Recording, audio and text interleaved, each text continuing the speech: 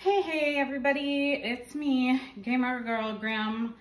I'm probably gonna post this on all my channels just because I feel like it's a consumer warning, and I do like to put those on all my channels.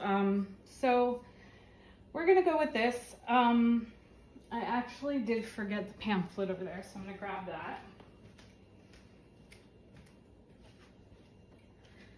So I was having trouble with migraines for the last 3.5 years almost.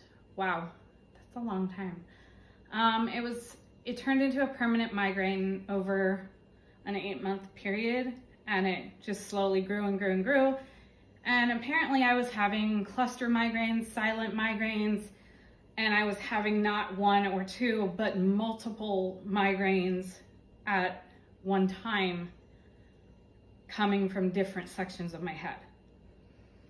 After the Botox failed because I got the COVID shot,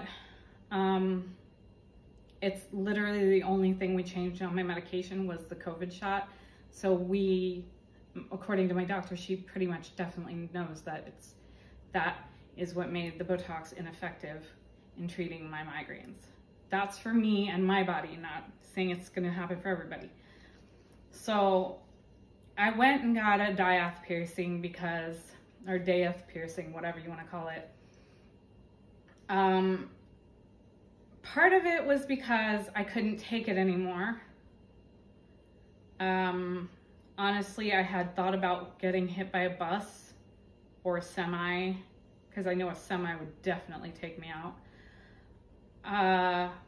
Not that I was suicidal, it was just that I was in so much pain that those thoughts would pop in my head, you know, just randomly. It wasn't like I was thinking about it and planning it or anything. It would just say, hey, go get hit by, if your head gets hit by a semi, the pain will stop. That's what popped into my head, you know? And things like that are why it drove me totally to the edge. And nobody could understand why I wasn't functioning and doing things and, you know, doing this and that, and why did I go get my forklift license and then not use it? Besides having a broken ankle and now needing surgery for said ankle, I can drive a little bit, but I can't drive a lot. And it's mostly because of the braking, like me braking. So if I can't stop a car, I'm definitely not going to be able to stop a forklift, okay? Stopping a forklift is a harder brake, okay? If I can't drive a car a lot and brake a lot, then I definitely can't do a forklift, okay? Because one day my leg is just gonna be like, oh, oops, and that muscle will just give out, and it'll be like, oh, you can't brake, and I'll be on a forklift with a load in a dangerous position, and somebody or something is going to get run over or hurt because I can't brake because my leg isn't working properly. So back onto the subject of my Diath piercings. So I don't know if you can see it, but it's inside my ear, that little hoop thing. And I got another one done on my right ear. So the one on my right ear, I got in Miami. And I'll tell you multiple reasons why to go to this place. If you have a chance to get a piercing and you go to Florida a lot or go to Miami a lot or every once in a while even, save your time. Like, don't get that piercing just by anybody. Get it by somebody that's a professional. So this guy works at New Age Body Piercing. He does literally everything. And he's so professional that I asked him why the needle was smaller. The needle that he was about to use was smaller. I asked him about what the girl said, you know, when he took a look at my other ear because I was having issues with it. It was hurting me, it was painful. And I said, well, she said it's supposed to be painful. She said, I'm sorry for using this word. I know grosses America out. That there's going to be yellow pus. She said, just get ready for a lot of that. And I was just like, this is not what I read on the internet at all. And this sounds weird, but okay, we'll just go with it, because my headache at that point was just like, I mean, they were talking about drilling into my head. So I'd rather get a piercing than drill into my head, right? So this is what she hooked me up with, and I'm gonna get real close with it. So this is an earring that has a hinge on it, and it opens and closes. Let me take it out actually, because I'm gonna wear it on one of my other piercings anyway. So I wanna show, this is what it is, and it hinges. It literally goes up and down. This is not the piercing you want for the Diath piercing. Okay, that is not the type of earring that you want. The one that swings closed and open, you don't want that one. You want the other kind. That's actually in my ear. So if you see one and it has a ball on it, then, you know, like mine, then that's most likely the correct type of earring. This earring happened to be, she did it with, and this is from whatever in South Carolina. So I asked the guy why would she use such a big needle, and why would she cause so much damage and bleeding and everything else? And he said most likely it's that she's, you know, newer to piercing, or that's how she learned it, and she just didn't, you know, she didn't really know that she was doing something wrong. That she did a bigger needle to compensate for her, you know, being new, I guess, and needing to get the piercing, what am I trying to say? The earring into the piercing correctly. So she chose a bigger needle, thinking that, oh, okay, this will give me more room and more space. And what it ended up doing is making me bleed like a stuck pig. And let me tell you, that didn't stop for a while. It took a very long time. Like she put cotton all up in there, and like I left with it in my ear. I sat with it in my ear like all day and all night. I changed it out, you know, of course, but I had to sit there because it was still bleeding. And I contacted some people, so they gave me this really awesome recipe, which I might, you know what, I'll share it. So it's, what you do is you take a teaspoon of coconut oil. Okay, you put 5 to 8 drops of eucalyptus oil, and 5 to 8 drops of peppermint oil, or not peppermint. I'm sorry, no, not peppermint. Tea tree oil, and you put that, and you heat the coconut oil up, and you put the oils in. You mix it up real good, and it'll solidify. Off, cat. Thank you. That looked really awkward. That's my dad's cat. He's been up my butt. So that will solidify into a functioning salve for your ears. Do not use Q-tips, okay? Do not use Q-tips. So because she gave me a printout of the care instructions, which were, I'm not gonna say that they were wrong, but they weren't spot on. So I'm gonna read what his are. So this has literally tips for every single kind of piercing that you could get. Like, this is everything, covers everything. Ooh, I kind of like that one. I might get that one next time. So all piercings can become inflamed. All piercings can become red, crusty, or become infected.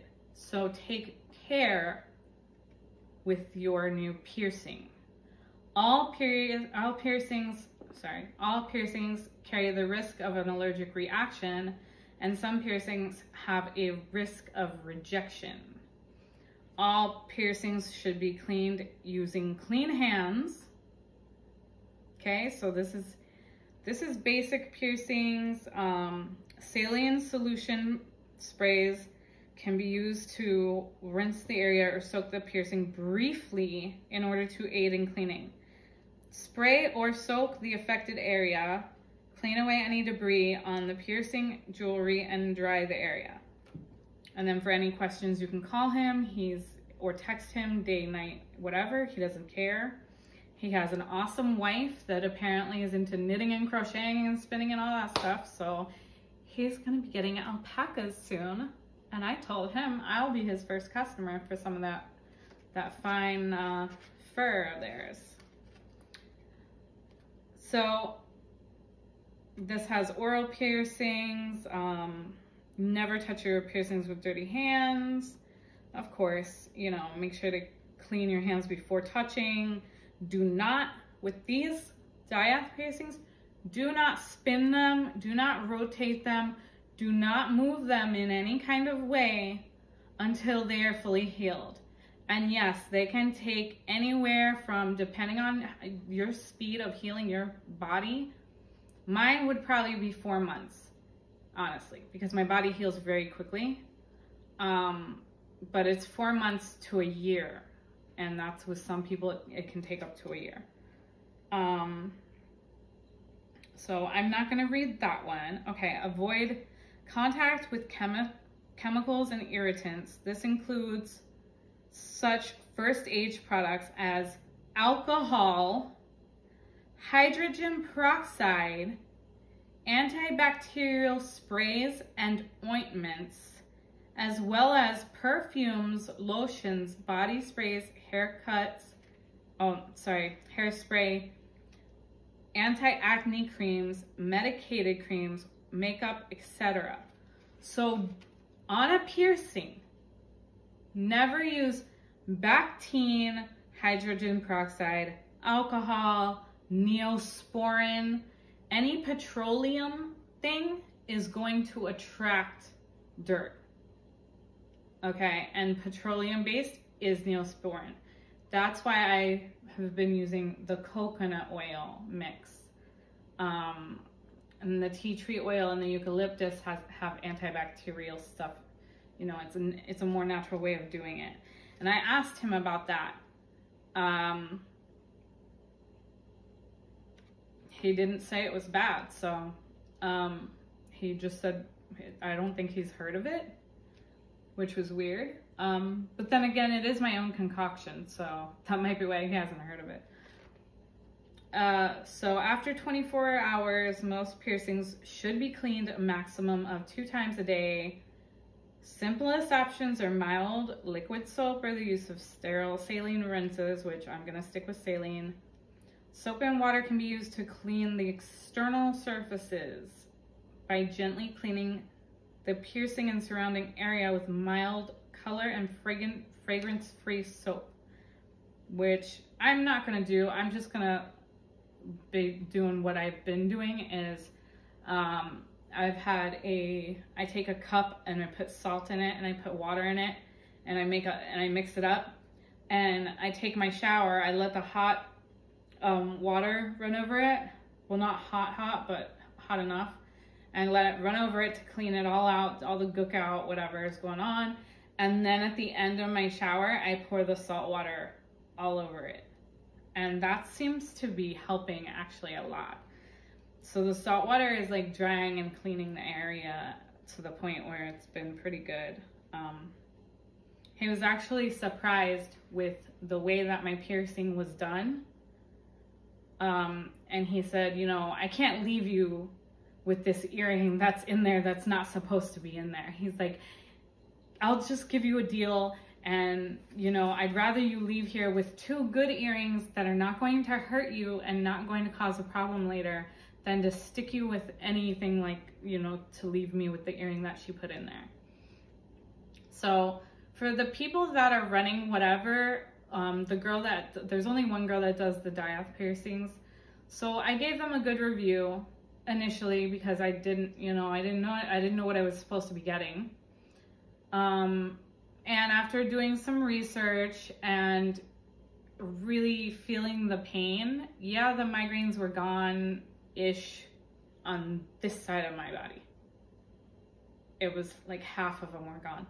So I actually am going to redo my initial review because I thought she did a great job, but really when I looked at what he did, he just went doop and like put it in, small needle, no pain. I wasn't bleeding everywhere.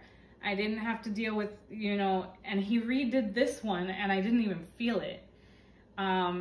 So yeah, I'll give her a good review because she knows how to do it, but she really needs to hone her skills on, making the needles that she uses smaller, causing less trauma to the area, which I had a lot of trauma to my area. So he gave me tips and tricks on how to deal with that. So your Diath piercing, you definitely want to do that. And I asked her specifically, what would I need to do to get a bar that comes from my earlobe, well, from the outside of my earlobe all the way through to the Diath piercing. And she said, oh no, don't worry, this will do it. We'll do this one first and then we add the other one. And he said, no, that's not how you do it. You're supposed to map out if you want that done and somebody asks you that they want that, tells you that they want that done, which makes more sense, you have to be able to tell where all 3 piercings are gonna go and then do the Diath piercing because you have to know what angle to do it at. So this ear is good to go on that. This one, not so much. Live and learn, people. So whatever tattoo piercing you will get, I would rate you a 3 out of 5. This guy at New Age body piercing, I would give a 7 out of 5 because he seemed to really care. He wouldn't let me leave with that piercing in there. It was causing real problems. I could tell once he removed it and put the new one in, it was a complete difference. It's not pinching and hurting me anymore, and there's not there's no pus. There's not anymore. I also have a nickel allergy, so I really was never able to wear silver or anything as a kid, and his earrings are allergy free, hers aren't.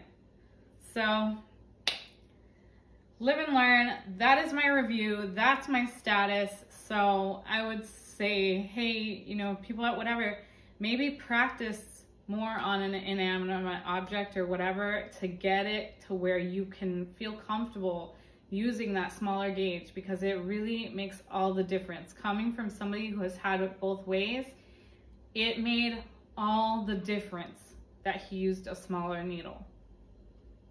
Seriously. This one I have to wait for the trauma and swelling to go down. This one doesn't have any trauma or swelling. Like, it's total difference. And I've waited a full 24 hours to see if something would kick in. And honestly, this one's doing better since he put the new piercing in, or the new earring or whatever. He was nice enough to clean the area before he did so as well, to make sure that it was, doing okay. Gave me a full checkup. And in 7 days, I send him a picture of both ears, and he's gonna evaluate me that way since I'm leaving town. And then 30 days from now, he's gonna evaluate again. So he really wants to keep in touch and make sure that his customers are okay. This girl kind of, like, when I called back to tell her, oh, hey, this is how long it takes for the migraines to go away, and you told me that you wanted me to call you. She kind of acted like, I didn't really, but okay. And I just felt unconfident. Let's say that. So hopefully everyone has a beautiful day and live and learn. And if you think that your piercer is maybe using a 14 gauge, and you can look it up, what a 14 gauge needle looks like, okay, compared to a smaller gauge, don't let them rip a hole in you, dude. Do not let them use a bigger thing on your ear just because they say that's what is needed. Look at the needle. I looked at the needle, but I didn't know, you know, it's a different part of my ear that I've never gotten pierced, so I didn't know any better. Once I looked at the needle he was using, I was like, well, why are you using that? Isn't it too small? I started freaking out, and he's like, no, who used a bigger needle on you? And I told him, and he said, that explains a lot. So, yeah, okay, that's my video. Whatever, I hope that you will, if you see this, maybe you'll like think twice and maybe try to get that gauge down and try to nail it next time. I know a lot of people use them for piercings. That specific piercing is a very, if you're looking for it to get rid of migraines, it's a very serious thing to the migraine sufferer. So for you to be messing up is not okay. You gotta use a smaller needle. It's and no hinges on the piercings, because when I first went in there, I thought I was gonna get a bar. Like, I didn't know I was gonna get it. I would have never agreed to a hinge, you know. But I didn't know it was a hinge until I went to the second guy, and he said, this is a hinge, and I was like, no, it's not. I didn't even know it was a hinge that she put in there. It's like, that's not the earring I purchased. That's weird. All right, I'll let you guys go. But yeah, so there's whatever in South Carolina, and they may or may not be good for piercings and whatever, but I wouldn't go there again for a Diath if I ever need a Diath ever again. I would actually wait and go to New Age body piercing. And I actually did talk to him about my cheek piercing and a couple other ones that I want. So he said that if I came back to town and I got any more piercings, he'd throw in a nose ring, because I was telling him how I keep losing nose rings. So, I mean, he's a great guy.